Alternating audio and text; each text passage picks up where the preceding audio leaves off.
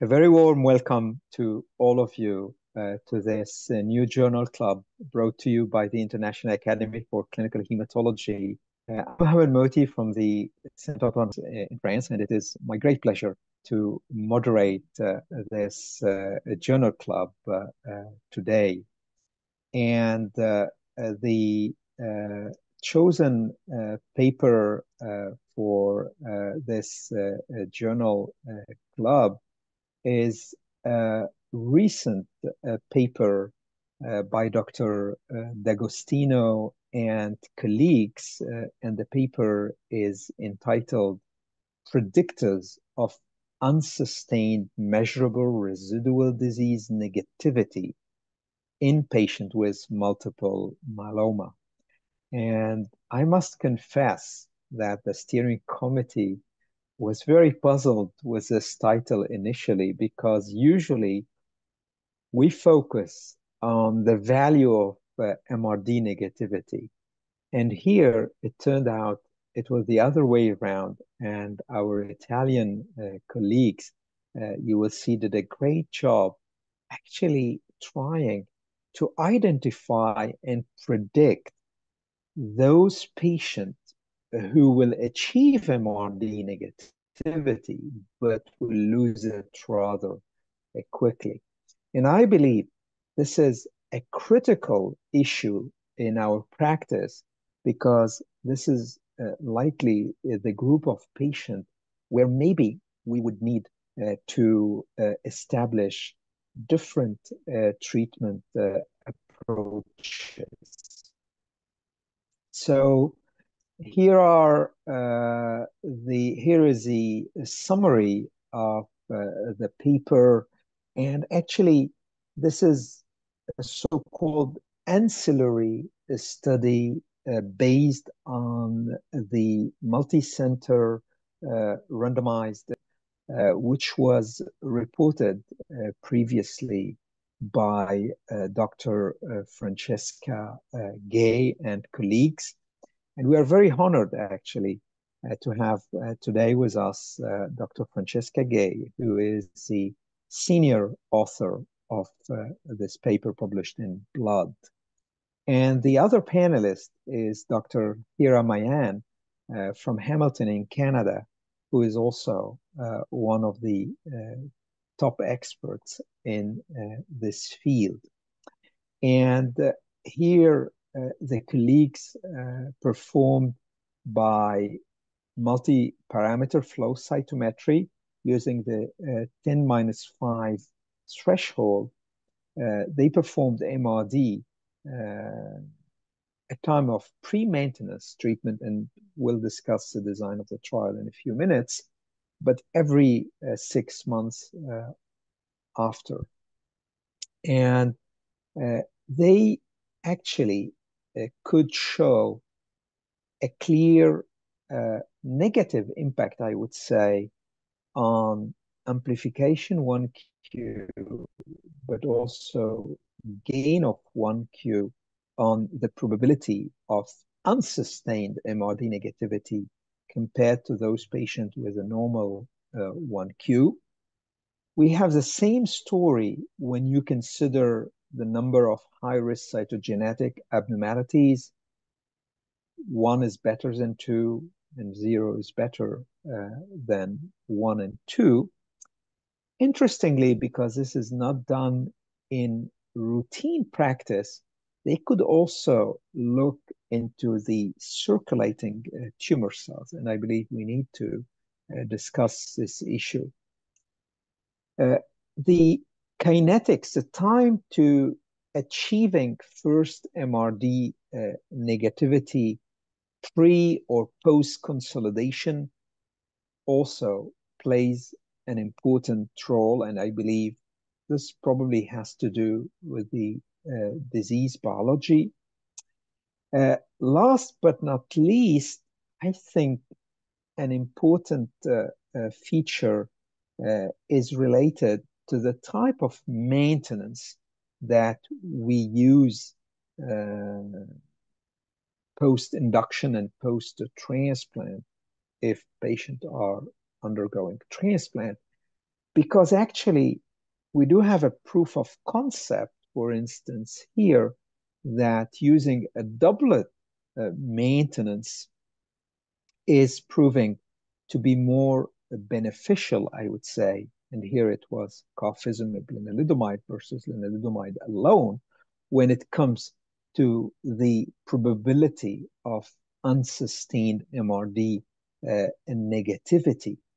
And this is very interesting because you may remember that recently we've seen the published results of the so-called Perseus trial, which has used in one of its arm a doublet maintenance with daratumumab and lenalidomide.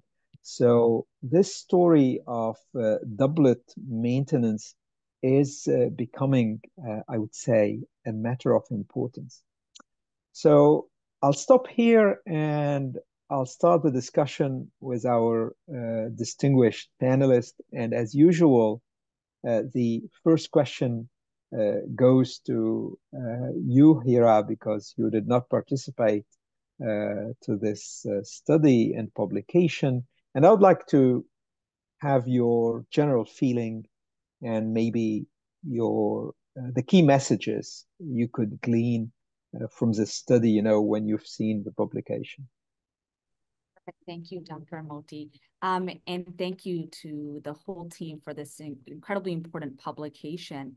So, you know, when I read this study, I think there's kind of three main important points that came out to me. The number one being that overall, actually, patients are doing incredibly well. So this is Forte trial after a median follow-up of greater than 50 months.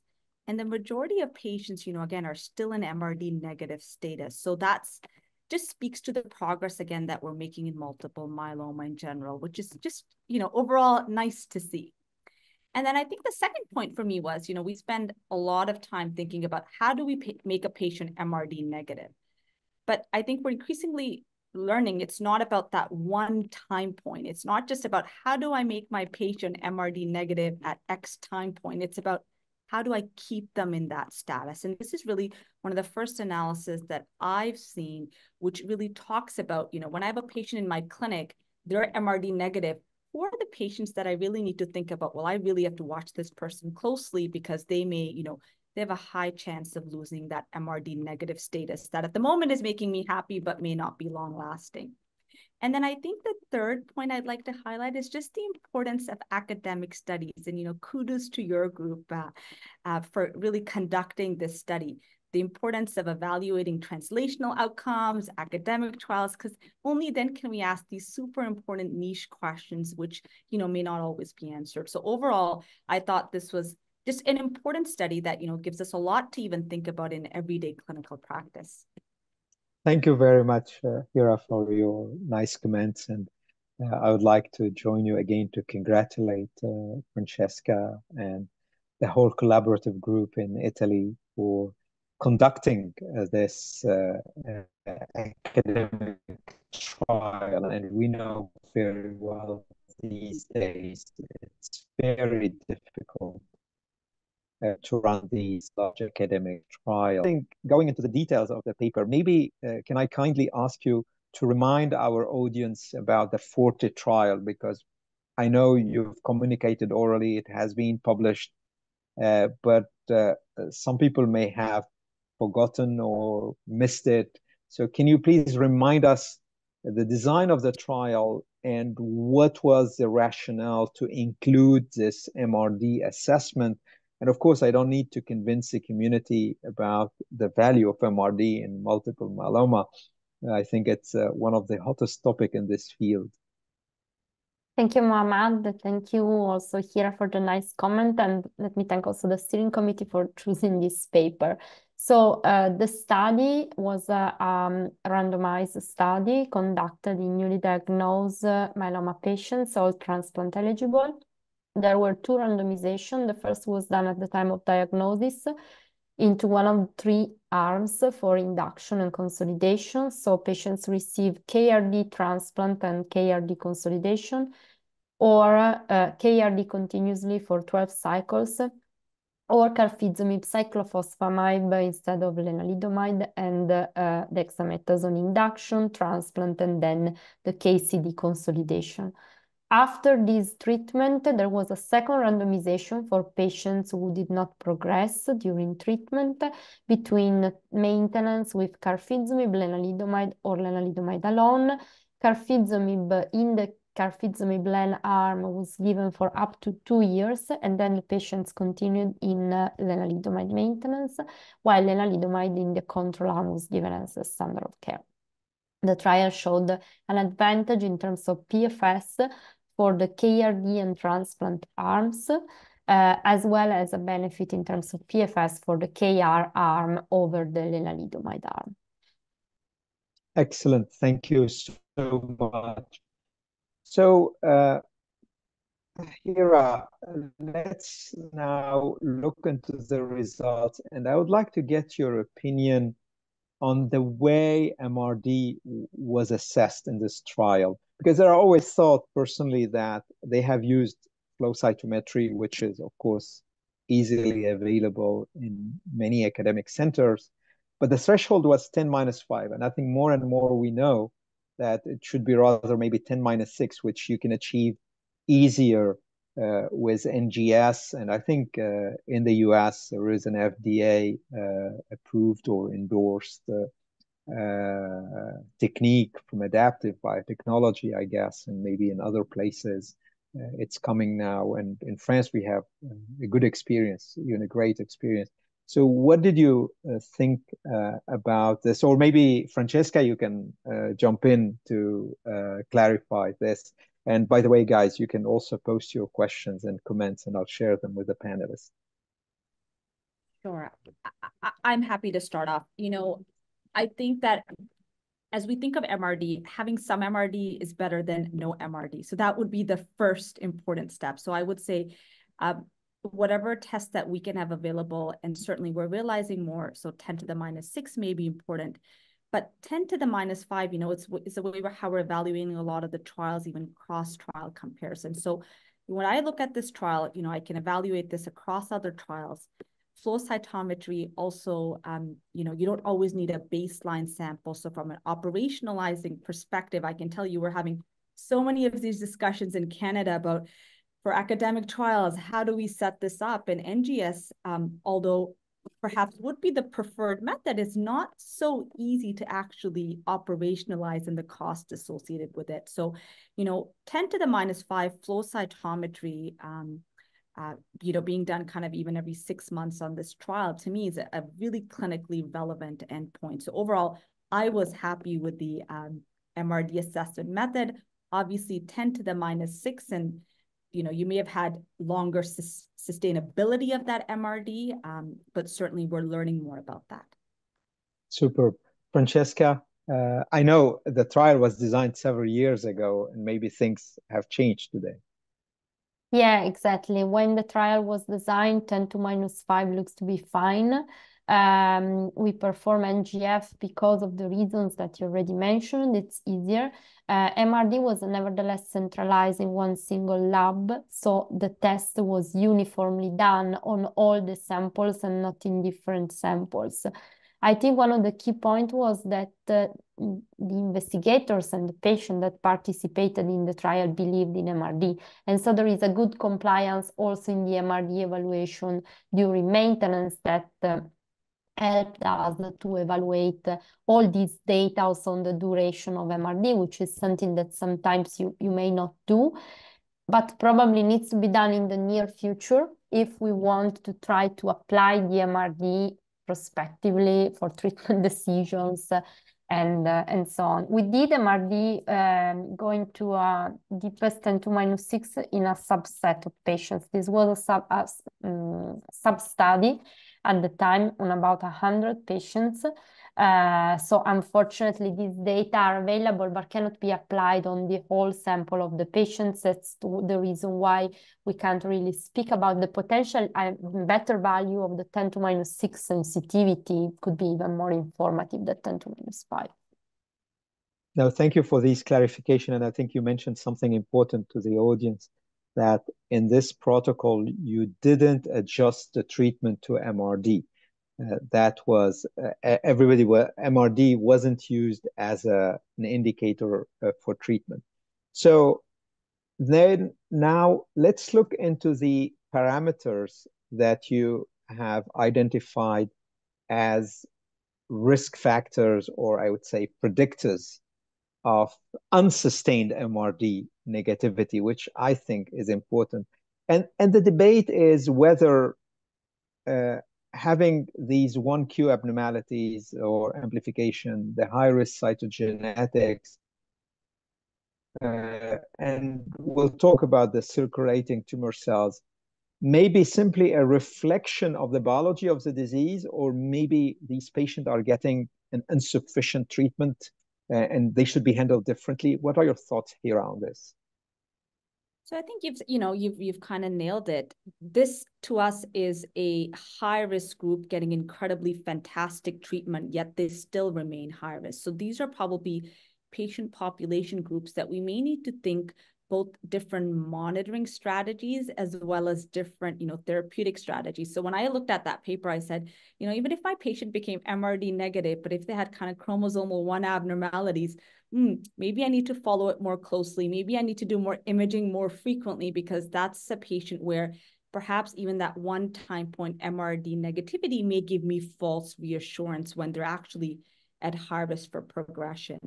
So it's both about the monitoring strategy and as well about, that even with these fantastic, carfilzomib-based induction and potentially dual maintenance, these are the patients that perhaps we do need better therapeutic options. So I kind of, came out with two conclusions, both about the monitoring as well as the treatment. And it was great to see the chromosomal 1 subgroup come out, because again, we're learning more and more about this subgroup as being high risk. Excellent. So I think this is an important remark, Francesca. And again, I think we have to put the protocol in the historical perspective, because you have monitored very closely and elegantly these 1Q abnormalities.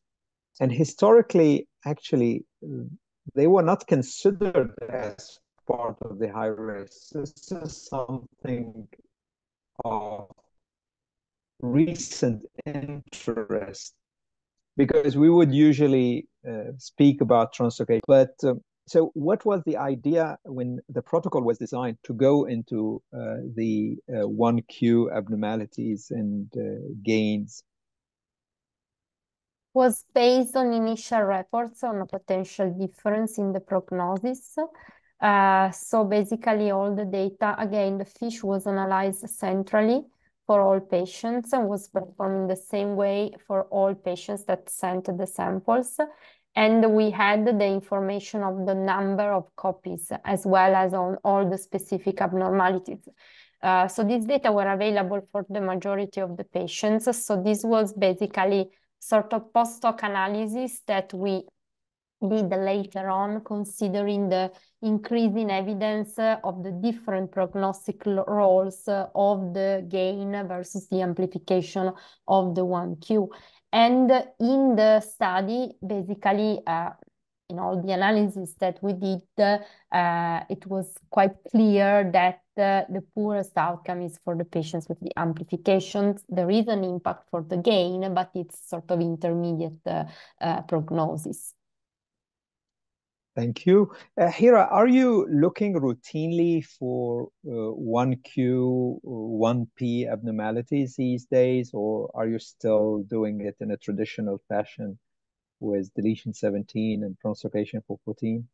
I would say probably most of Canada about 2 years ago switched to have that in our panel. So, it's all my newer patients diagnosed in the past 2 years that if we're repeating FISH, that we're testing for those abnormalities. But it's really kind of within the last 2 years. And it's just, again, with this increasing data saying that we really need to look at this, I think it's important to have that really as part of all myeloma panels now, because we are, again, becoming aware of its importance. Again, studies like this really help that.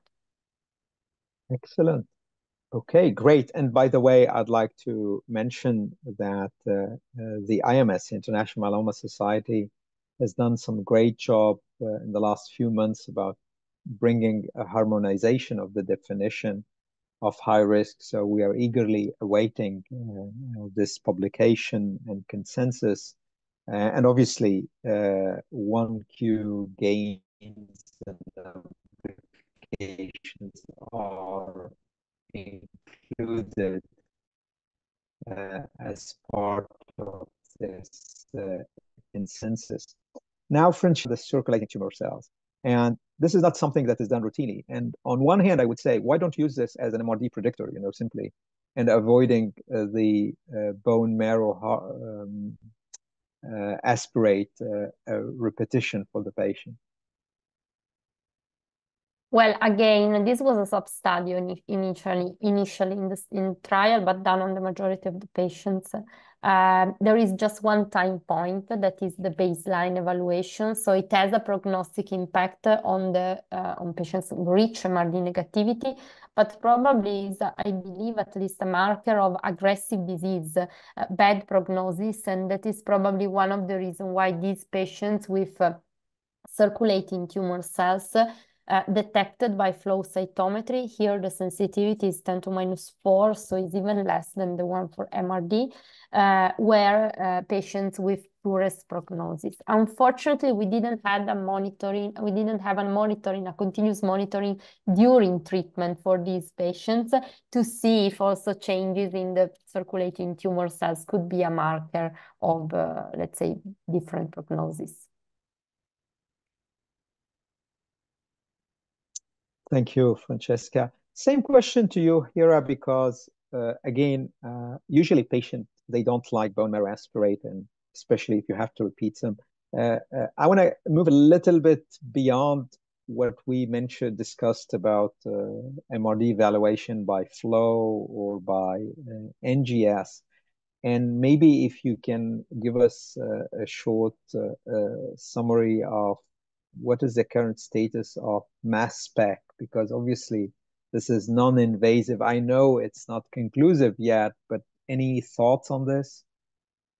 So, I mean, I feel quite hopeful about mass spec because, we already know that compared to our traditional methods, it's more sensitive. It's not probably still at the point of bone marrow MRD assessment, but hopefully it will move closer and closer towards to that time point. Again, there's different types of mass spec. For some of them, you always really need the baseline sample. So again, there's some logistical concerns around how to operationalize that, but we certainly need a non-marrow test to monitor our patients, both on clinical trials and off clinical trials as well, because doing invasive bone marrow tests it is a little bit challenging. In Canada, we don't have any routine MRD testing at all available. I don't know, Francesca, if it's outside of clinical trials available to you. I know in the US, the Mayo Group has an assay, and it's perhaps done a bit more, perhaps in routine clinical practice, but for us, it's still kind of on trial, not really standardized practice, but hopefully we'll move towards that. No, I agree with you. Actually, I don't believe someone is using routinely for every single patient MRD evaluation. But I must confess that for several patients, we would use it, especially, for instance, during maintenance if a patient is developing some side effects and you want to feel a little bit more comfortable or less anxious stopping the maintenance treatment. Well, it would be good to document MRD negativity, and our practice is to rely on NGS and the adaptive technology. But this is, I think, because we centralize everything in Professor Hervé Loiseau's lab in Toulouse. Francesca, we have a question from the audience about that maybe we are missing another technique to evaluate myeloma disease, namely imaging, PET scan or MRI. So how did you account for imaging in this study? Because imaging versus MRD, biological MRD, may give different information. Yes, so again, when the trial was performed, PET-CT was not so routine in all myeloma patients, and this is an academic study. So it was done in a subset of patients. There is a sub-study. There is a paper published by Elena Zamani looking at the data of the PET-CT and the bone marrow MRD. And consistently, as in other reports, those patients who were MRD negative by both techniques are the ones with the better prognosis. The point is that here we didn't have a consistent evaluation of MRD by PET-CT during maintenance. So this was left at the investigator decision based on the symptoms.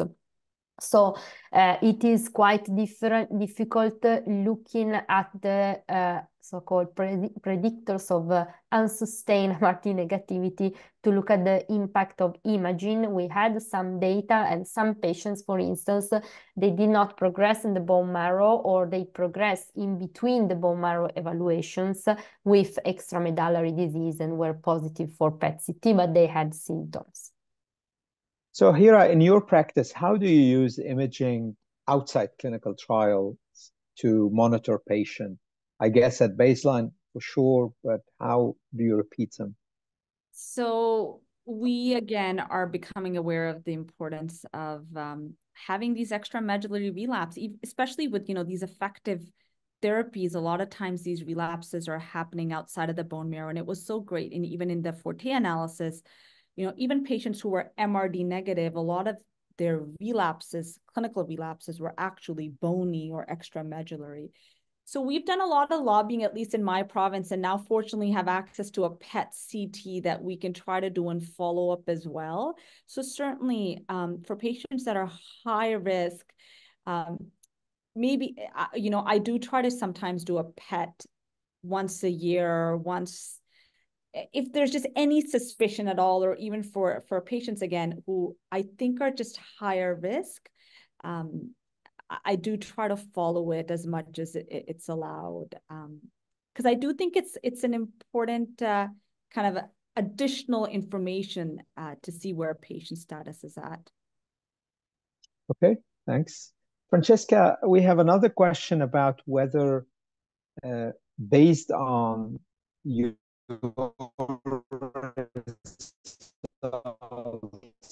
today,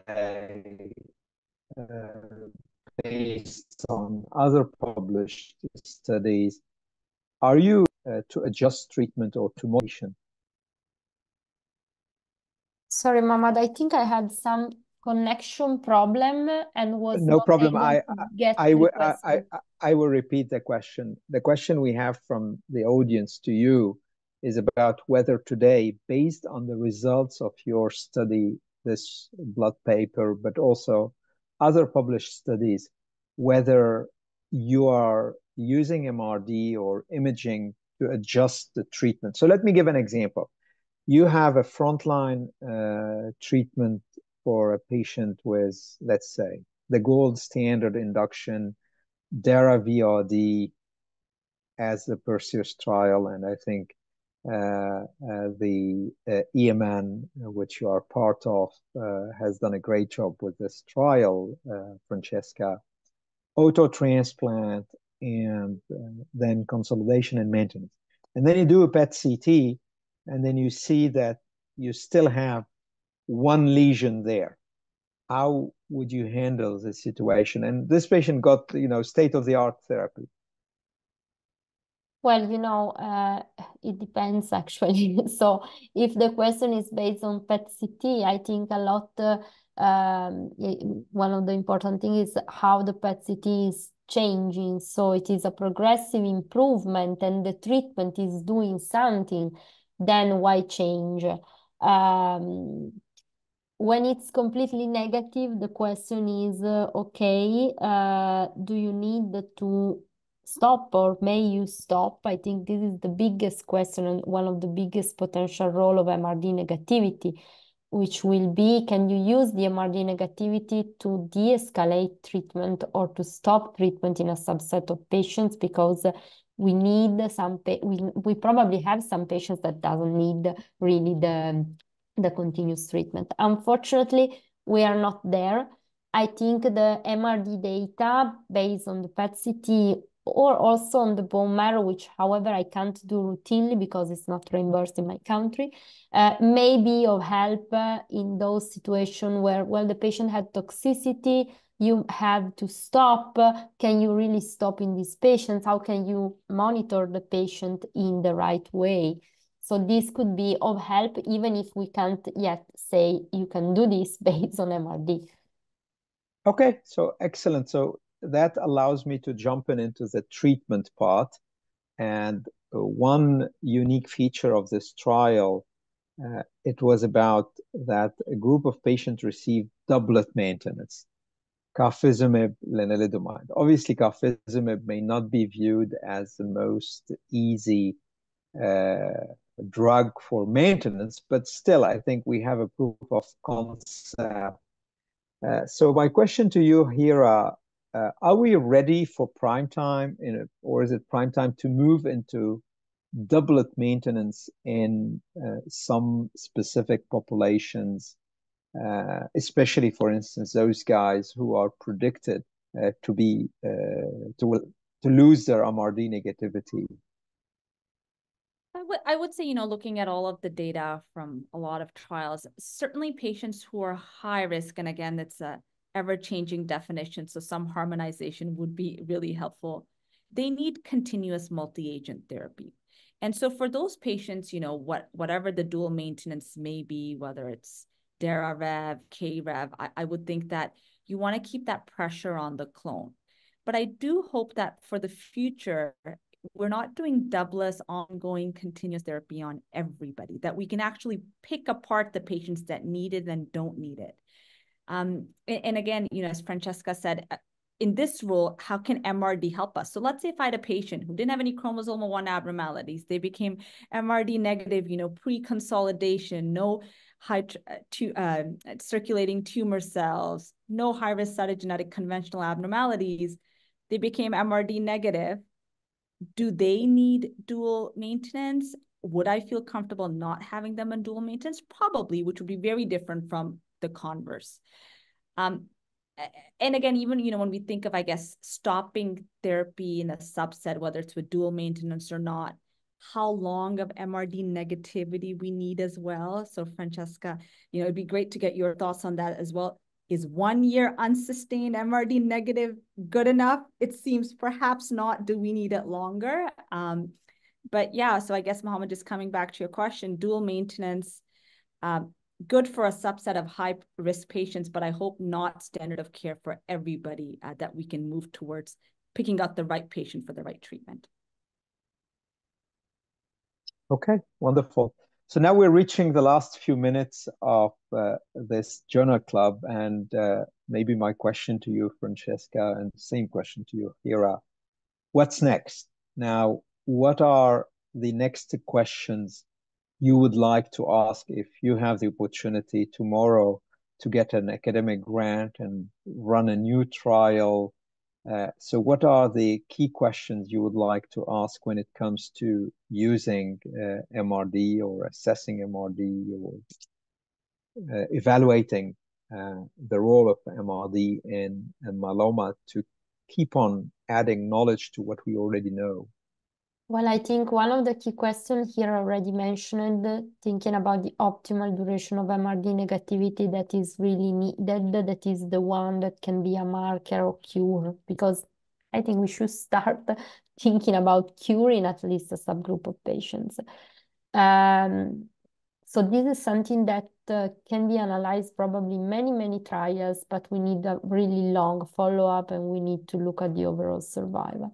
Prospectively, I think we need to look at the MRD-driven strategies based on probably escalating in patients who are MRD positive or looking at more intensive treatment in those patients that have some high-risk features even if they get into MRD negativity, they do not maintain the MRD negativity. So I completely agree with what Hira was mentioning. There are patients you probably don't need to give a multi-agent drug continuously. There are others that it may be helpful, as well as the other key point is which patients you can de-escalate and which patient can stop therapy. So I would really like to look prospectively at these questions. That is quite difficult, unfortunately, because you need many patients, big trials. The IFM had a wonderful trial based on MRD.